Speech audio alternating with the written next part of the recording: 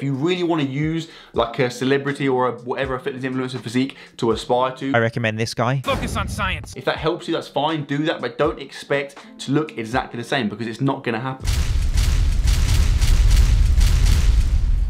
So the context of my video is Matt Does Fitness made a video where he shows how you can change your body in 10 minutes by changing the lighting, angles, flexing, spraying water to create a before and after picture using the same physique, which can then be posted to social media to mislead people. So the before and after picture swindle. Now I'm gonna show you how I went from this to this in less than 10 minutes. An excellent video idea which can help many people in the beginner trap. My video is a commentary on his video and it is meant to be informational in nature. So the purpose of today's video is to demonstrate just how misleading social media can be, particularly Instagram, when it comes to making judgments on people's physique. Debunking this myth can help people to avoid fitness scams when it comes to these before and after pictures. What you see on social media, and like I said, Instagram in particular, can be so, in fact, a lot of the time is very, very misleading. But the irony of making that statement whilst wearing that t-shirt. Very, very misleading. The amount of fake natties who lie to their audience whilst being sponsored and promoted by that company. How I went from natural to unnatural in 10 minutes. Which then leads to his title, which is more problematic than Microsoft's understanding of supply and demand. Did they not think that more than 100 people would want them? How did this guy get that? Does Sony give priority to YouTube mukbang creators? Joke's on you. I will show the many good things that he says later, many profound statements he does make,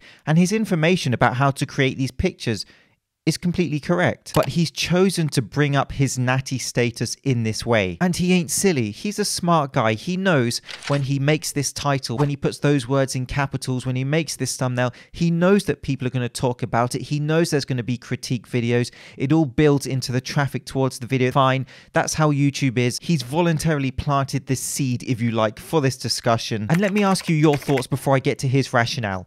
What do you think that this title refers to? How I went from natural to unnatural in 10 minutes. They are both him, so is he saying that he is actually enhanced? Is he going to give information about how someone may become enhanced? For example, talking about substances, doses, post-cycle therapy, those types of issues. Okay, so there we have it, the before picture and the after picture. And again, like, the difference is ridiculous. Like, it's my body, but even I am like, that guy is definitely on steroids. Like, nope, he's saying that lighting, angles, flexing and spraying water will make you go from natty, obviously, to looking like Conan the Barbarian. And so to be clear about what he's expressing, because me chopping his clips into a video can be hard to follow at times, he's saying that he's natty, and day to day, as he's walking around, he's more like the physique on the left, the before picture, and that the after picture is so extreme, and all the techniques that he's used to look more defined, etc., almost make it look like he could be enhanced, even though he's natty. The difference is ridiculous. Like, it's my body, but even I am like, that guy is definitely on steroids. Like, I think that is how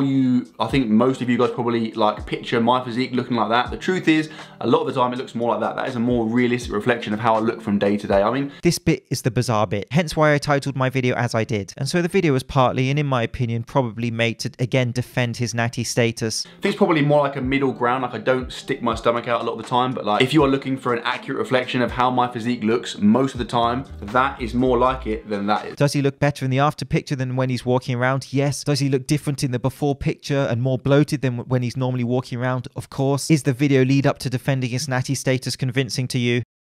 He seems like a very nice man. I have nothing personal against him. I've been sat on 1.9 million subscribers for about 500 years. It is absolutely killing me. So if you can get us to 2 million, that'll be massively appreciated. I enjoy many of his videos. I find some of them very interesting, like the military video. But when it comes to the after picture, of course, the point of the swindle is to make it look better than the before picture, but not to a point where a natty person would then look like Hercules with the keys to the naughty sauce shop. His video is a bit like a game of two halves. He does give the correct information in relation to the before and after scam.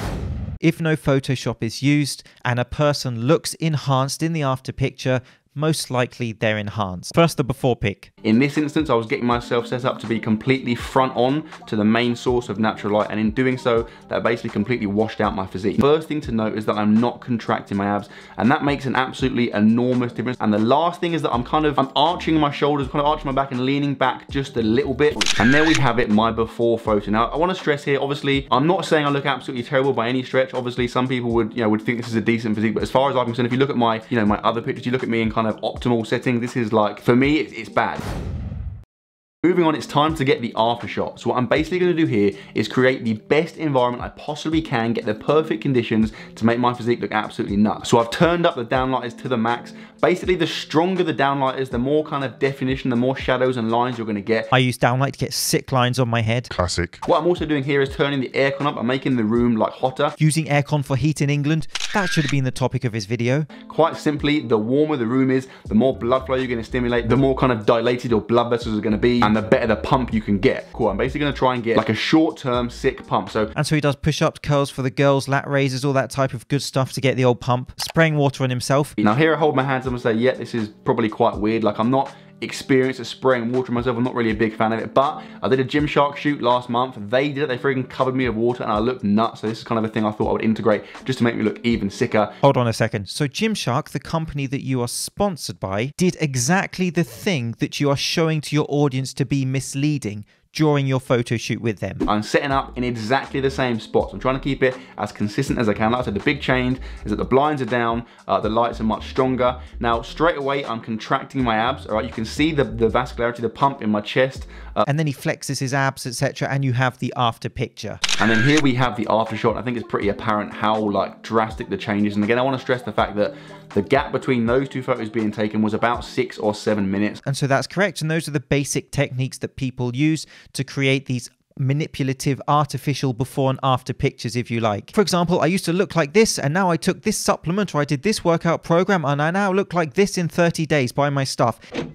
And so Matt was debunking that scam. And in essence, when people watch his video, they can understand these little techniques used and they can avoid falling into these traps. And also some of the wider points he made in his video were very good. When you see a picture of someone stood in the mirror taking a selfie, that person's probably taken about 400 photos. They've got the light right, they've got the pump right, they've got the angle right, all of these things, all of these kind of distortions. So don't use that as your barometer. Don't be fooled by misleading marketing. Because it doesn't exist, right? The physique you are aspiring to isn't actually a real thing. And trying to look like someone else, unless you're gonna get plastic surgery, isn't realistic. Speak for yourself, mate. I achieved full Leonardo DiCaprio years ago. You still shouldn't be aspiring to achieve someone else's physique. So I've said it a million times before, and it sounds super cheesy. The best goal you can set is just to be a better version of yourself. And so he does make loads of good statements like this on his channel. Not the fitness mukbang challenges, but the poignant fitness statements such as that. However, slight detraction being that perhaps, possibly, maybe, he may be projecting an unnaturally attainable physique to his audience.